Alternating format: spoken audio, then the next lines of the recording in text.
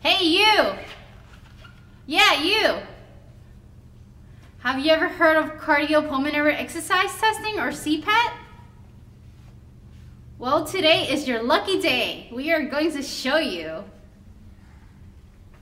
What is CPET, you ask? Well, CPET is this new method we have of assessing how well your heart and lung or cardiopulmonary system is doing. It will let us see how well those systems work together, not just isolated systems.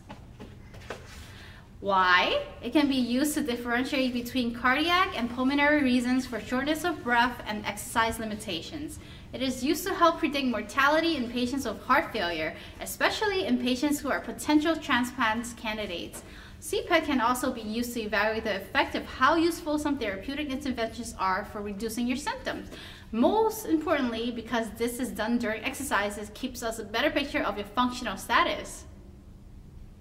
How? Well, we hook you up to big fancy machines that will help monitor how much oxygen you are using and how much carbon dioxide you are expelling. To power your body, your muscle uses oxygen as a fuel, and the waste product is carbon dioxide. This is called aerobic metabolism, and it occurs when there's enough oxygen to fuel the muscles. To understand CPET, you have to understand Fick's equation. VO2 is oxygen uptake, SV is stroke volume, HR is your heart rate. This together is your cardiac output.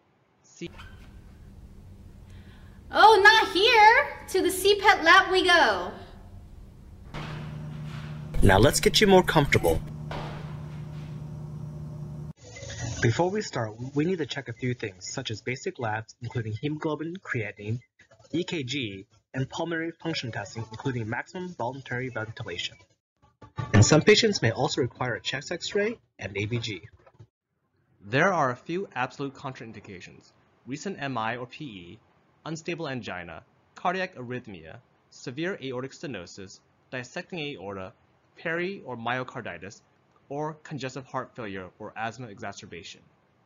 There are also a few relative contraindications, including systemic hypertension, resting tachycardia, ventricular or atrial ectopy, moderate aortic stenosis, severe valvular diseases, severe electrolyte imbalances, uncontrolled diabetes, orthopedic or neuromuscular diseases, advanced or complicated cardiomyopathies. Do any of these apply to you?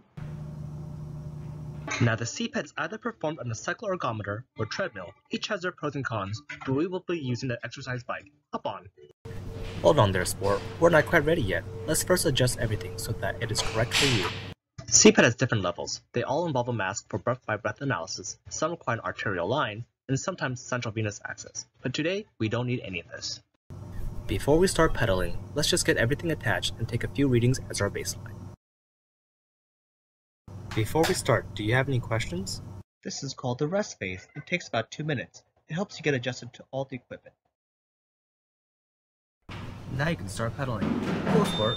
Not so fast. You don't have to start off so vigorously. Now let's just try to maintain 60 revolutions per minute. We will control the resistance. That's not too bad, right? It will help your body get adjusted to all the equipment.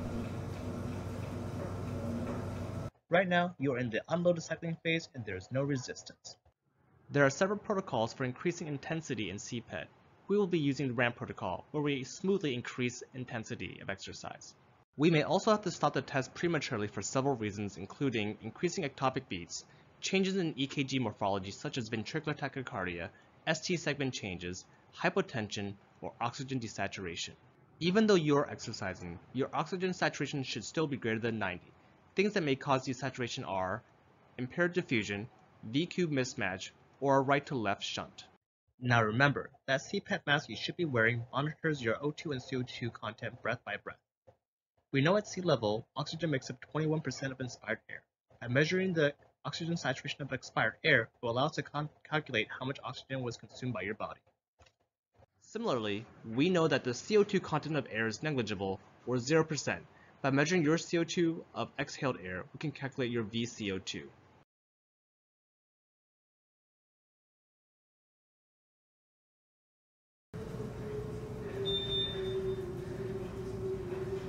Looks like you're all tired and ready to stop.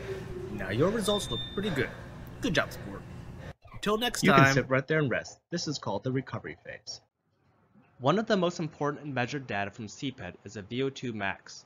Like we've mentioned before, this is a good estimation of your fitness level. We can calculate an expected VO2 and see how well you compare. There are several formulas for calculating expected VO2 based on your gender, age, and resting heartbeat. The VO2 will be affected by everything in your cardiopulmonary system as well as muscles. VO2 max can be low due to heart or lung disease or just being The next thing we look at is the heart rate. We can estimate the maximal heart rate with another formula, 220 minus age. Just like for VO2, our goal is to reach 80% of estimated maximal heart rate. The heart rate is usually the limiting factor for exercise capacity. People that reach 80% of their predicted maximal heart rate during exercise or even at rest are said to have low reserve and may indicate poor cardiac function as they rely on their heart rate to maintain cardiac output. People that are unable to reach 80% have a high reserve and indicates that a non-cardiac, such as a pulmonary or peripheral vascular reason for having poor exercise function.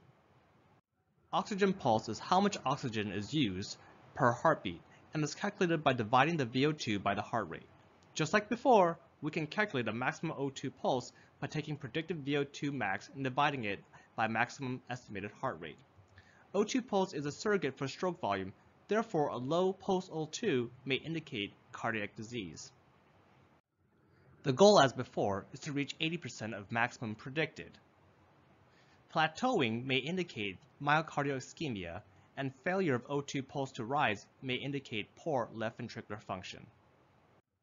Minute ventilation is the amount of air inhaled and exhaled in 1 minute. The formula for estimated maximum minute ventilation is 20 times FEV1 plus 1. Our goal is to reach 80% of your maximum minute ventilation. Reaching greater than 80% is called low reserve and indicates a respiratory dysfunction. Not being able to reach 80% indicates a possible cardiac limitation to your exercise capacity. As we can see here, the increase in minute ventilation is initially due to rate and tidal volume. As testing progresses, tidal volume doesn't increase very much, and increases in minute ventilation are because of rate. If there's no increase or failure of tidal volume to rise, then a lung disease is suspected. We mentioned before that energy is generated by aerobic metabolism produced by the cells when oxygen is abundant. During periods of exercise when you can no longer supply enough oxygen to your muscles, additional energy is generated by anaerobic metabolism producing lactic acid as a byproduct. This lactic acid is buffered by bicarb found in the blood. The chemical reaction generates water and carbon dioxide. Eventually, there's too much lactate to buffer and the acid builds up in the blood, causing acidemia. Your body will attempt to get rid of this acid by blowing it off as CO2. The point at which this acid buildup increases ventilation is called the respiratory compensation point. Reaching this point is a good indicator of exercise effort and lung quality, as it is able to increase ventilation further when needed. Next, let's look at the respiratory exchange ratio, which is the ratio of VCO2 to VO2. Initially, we expect the value to be less than 1, as some of the produced CO2 will remain dissolved in the blood as bicarb and not exhaled. Anaerobic threshold is the point at which the respiratory exchange ratio goes from less than 1 to greater than 1. This usually occurs at 40% of predicted VO2 max. When we plot both VO2 and VCO2 versus time, anaerobic threshold is when the VCO2 crosses the VO2. Next, let's talk about ventilatory equivalence. The VEQ-O2 is the minute ventilation per VO2 and represents lung efficiency. In other words, it's how much air you need to move in and out per oxygen used. The lower the number, the better, as lung disease will reduce lung efficiency. As you exercise, you recruit more alveoli, reducing shunt, and increase perfusion, reducing dead space. Therefore, at some point, you will have the maximum number of alveoli recruited and perfused. At the nadir is your anaerobic threshold. After the respiratory compensation point, your ventilatory equivalent of oxygen increases not because it becomes less efficient, but because your oxygenation cannot increase but your ventilation does. At the nadir of your VEQ-CO2, you have the respiratory compensation point. The time between the anaerobic threshold and the respiratory compensation point is your isocapnic buffering. Initially, you will see a decrease in NTiO2 as more oxygen is being used, but after the anaerobic threshold, you will see an increase as ventilation increases without more oxygen being absorbed. Similarly, with end-tidal CO2, you will initially see an increase in CO2 exhaled, but at the respiratory compensation point, due to increased ventilation, you will see a drop in end-tidal CO2. So let's review. VO2 is a measure of your exercise capacity. Heart rate being too high indicates low cardiac output. Low means a pulmonary limitation. O2 pulse is a surrogate for your cardiac output. Minute ventilation is how much air is moved in and out in 1 minute. Ventilatory equivalent is how much air is moved per oxygen and CO2 used. Now your results look pretty good. Good job, sport.